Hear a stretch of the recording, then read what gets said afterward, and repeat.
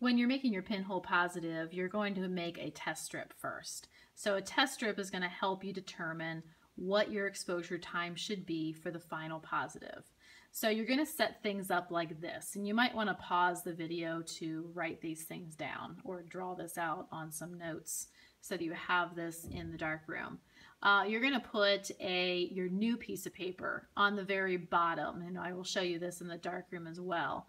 New piece of paper on the bottom with the shiny side facing up and your negative face down on top. So you can see I have shiny written in the middle there of the negative and the new piece of paper so that those two sides are facing each other. The two shiny sides are against each other, okay, with that negative on top. Remember, it's important that the light pass through the negative in order to make the positive.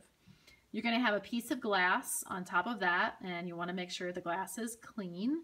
And then a piece of cardboard on top of the glass. And you'll notice I have the cardboard kind of set off a little bit, maybe about an inch off from the edge of the paper. So the glass is covering the whole thing, and the cardboard is set off just a little bit so that you can expose one strip at a time. So you will expose one strip, you'll move it over again, and you'll expose the next strip and the next strip and the next strip, and making them all about an inch wide.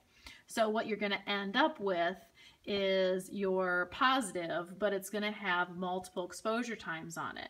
The last strip that you do will actually be 5 seconds, sorry, and you will have a 10-second one and a 15, 20, maybe 25, and that kind of depends on how wide you make the strips.